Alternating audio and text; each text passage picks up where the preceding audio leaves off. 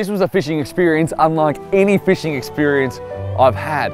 Darren picked us up in this, a dory, which is the traditional fishing boat that's been used in Newfoundland fishing for, well, hundreds and hundreds of years. Darren here thinks it'll take 15 minutes to catch 5 fish. He doesn't know how bad a fisherman I am.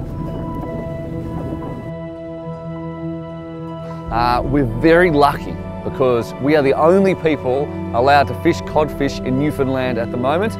There's a 20-day period you're allowed to fish Newfoundland cod, and we are not in it, but we got special dispensation because, well, extraordinary experience, right? So we're 200 feet deep, drop the line in, bang, 1.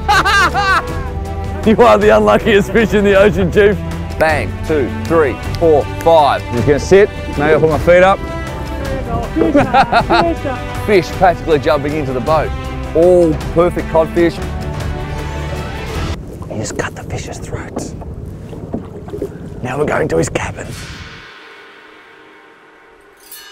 Additional safety tip for fishing. Stay out of Darren's way. He's got like 5 knives and he knows how to use them. Cod tongue. Delicious, delicious, delicious.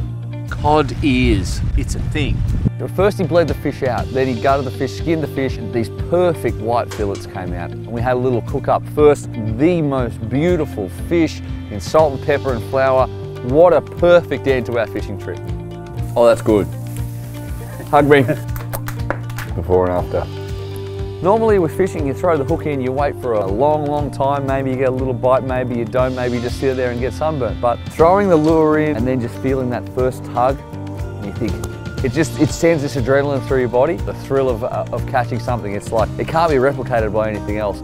Cod fishing in the North Atlantic, another extraordinary experience covered by World Nomads.